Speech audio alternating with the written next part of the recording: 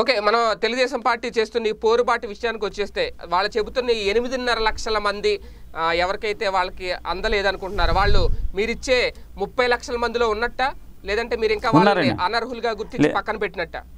కాదు ఉన్నారండి వాళ్ళు.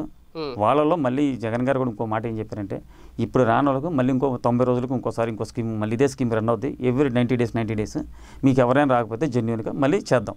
ఎందుకంటే ఇప్పుడు టైం లేదు కదా మనకి. ఈ టైంలో ఎంతవరకు వస్తే అంతవరకు తీసుకోండి. ముందు 26 లక్షలు 27 లక్షలు అన్నారండి, ఇప్పుడు 30 లక్షలకు వచ్చిందండి.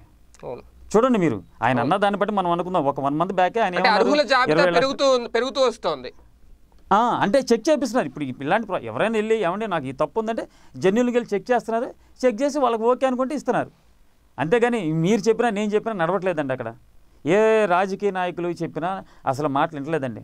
వాళ్ళు శుభ్రంగా వెళ్తున్నారు, జెన్యూన్గా చెక్ చేసుకుంటున్నారు. వీళ్ళు ఓకే అంటే ఇస్తున్నారండి. వాలంటీర్లు కానీ వాళ్ళ సెక్రటరీ సచివాలయాలు ఉన్నారు కదండి, గ్రామ సచివాలయాల ద్వారా వాళ్ళ టీం వస్తున్నారు. Each and every person check చేస్తున్నారు. చెక్ చేసి ఓకే జెన్యూన్గా ఉంటేనే, అది కూడా నేను పార్టీ వాళ్ళు చెప్పారు లేకపోతే ఆ ఎమ్మెల్యే చెప్పారు, అసలు ఎమ్మెల్యేల మాట కూడా వింటలేదండి వాళ్ళు. ఎందుకంటే ఆ వ్యవస్థ కావాలండి మనకి. అలాంటి వ్యవస్థ ఉంటే ఏంటంటే జగన్ గారు కావాల్సింది అది. అలాంటి వ్యవస్థ ఉందనుకోండి, రేపు మీరా నేనా అనేది ఎవరు కాదండి, ఎవరికి వెళ్ళినా పని అయిపోద్దండి. అక్కడ ఒక రాజకీయ నాయకుడు ఫోన్ చేసిన పని లేదు, ఒక ఎమ్మెల్యే ఫోన్ చేసిన పని లేదు. ఒక వ్యవస్థ దగ్గరికి వెళ్ళామంటే నాకు ఈ రేషన్ కార్డు లేదండి, అమ్మ అప్లికేషన్ పెట్టుకో, ఇంటికి వెళ్తున్నారు, చెక్ చేసుకుంటున్నారు, ఫోటోలు చూసుకుంటున్నారు, రాసుకుంటున్నారు, వస్తున్నారు. ఇంకెంత మించి ఇలాంటి అర్హులైతే చాలు పని అయిపోద్ది, చాలు. అది జెన్యూన్గా ఓపెన్గా చెప్తున్నారు ఆయన. మీరు వెళ్ళండి, ఇంటికి వెళ్ళండి. ఆయన మొన్న కూడా అన్నాడు, రాజకీయ నాయకులు ఎవరికి చెప్పలేదండి ఒక మాట జగన్ గారు మొన్న ఐఏఎస్ మీటింగ్ చెప్పి, ఎవరైనా నేను ఊళ్ళోకి వచ్చి మీటింగ్ పెడితే ఒక నియోజకవర్గంలో నాకు ఇల్లు రాలేదు అని ఎవరైనా లేచి చెప్పితే వాళ్ళు జెన్యూన్గా ఉంటే మీ ఉద్యోగాలు ఉండమంటారు. రాజకీయ నాయకులు ఏమనలేదండి ఆయన. ఎందుకు? ఉద్యోగస్తులకి అంత ఫుల్ పవర్స్ ఇచ్చారు ఆయన. మీరు జెన్యూన్గా వెళ్ళండి, తప్పుంటే తప్పని చెప్పండి, ఒప్పుంటే ఒప్పని చెప్పండి. ఇలాంటి వ్యవస్థ ఇంతకుముందు ఎప్పుడైనా ఉందండి? జనభూమి కమిటీ పట్టి నడిచింది. కానీ మా ఆయన కమిటీ వాళ్ళు ఎవరు? వాళ్ళ ఎమ్మెల్యేలు, వాళ్ళ కార్పొరేటర్లు, వాళ్ళ ఇది టీం ఉంటారు కదండి, తెలుగుదేశం టీము, వాళ్ళ మెంబర్సే ఉన్నారు. వేరే పార్టీ వాళ్ళని ఎవరైనా పెట్టలేదు జనభూమి కమిటీలో.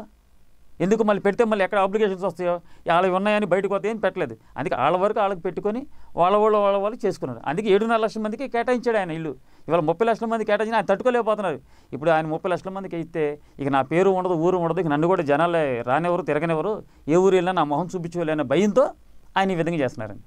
అంటే ప్రధానంగా టీడీపీ ఇప్పుడు చేస్తున్న ఈ దీక్ష వెనక కారణం ఏంటి అంటే, ఆ పెండింగ్లో ఉన్న 8.5 లక్షల ఇల్లులు ఏవైతే ఉన్నాయో వాళ్ళకి ఇంకా ఆ లబ్ధిదారులకు స్వాధీనం చేయలేదు, అలాగే హౌసింగ్ పెండింగ్ బిల్లులను కూడా మీరు రిలీజ్ చేయలేదని. ఆ దిశగా ఏమన్నా మీ ప్రభుత్వం ఆలోచిస్తుందా? ఆ బిల్లులు ఏమన్నా రిలీజ్ అయ్యే అవకాశం ఉంటుందా? వాళ్ళందరికీ మళ్ళీ ఈ 8.5 లక్షల ఇల్లులు వాళ్ళకి స్వాధీనం చేస్తారా? చేస్తారండి, రిలీజ్ చేస్తారు, పేమెంట్స్ రిలీజ్ చేస్తారు. ఆ ఇల్లు కూడా ఇప్పుడు కేటాయించారు కదండి, 30 లక్షల మందిలో వాళ్ళు కూడా ఉన్నారు. ఆ ఇల్లు కూడా పెట్టుకున్నారండి, టిట్కో ఇల్లు అని చెప్పేసి. హౌసింగ్ వాళ్ళు హౌసింగ్, మన ఫ్లాట్ ల్యాండ్ వాళ్ళకి ల్యాండ్ అని చెప్పి సపరేట్గా ఒక లిస్ట్ ఒకటి రెడీ చేసి పంపించారండి అన్ని సచివాలయాలకి. ఏమంటే పలానా డబ్బులు కట్టిన వాళ్ళకి ఇల్లు అండి, పలానా డబ్బులు కట్టిన వాళ్ళకి ఎవరైనా ఉంటారు కదండి వాళ్ళకి స్థలం, వాళ్ళ స్థలం మళ్ళీ తర్వాత లోన్ ఇప్పిస్తాము. ఆ లోన్ కూడా 2.5 లక్షల నుంచి 7.5 లక్షలు మన క్యాపబిలిటీని బట్టి వాళ్ళు గవర్నమెంట్ షూరిటీ సంథింగ్ పెట్టమంటారు, గవర్నమెంటే పెడుతుందంట షూరిటీ. దానికి మన ఊరికే మన ప్రూఫ్లో ఇస్తే గవర్నమెంట్ అన్నీ రాసుకుంటుంది సచివాలయాల్లో. వాళ్ళే లోన్ కూడా వాళ్ళే అప్లై చేస్తున్నారు ఇల్లు కట్టుకుంటారు ఖాళీ స్థలాలు.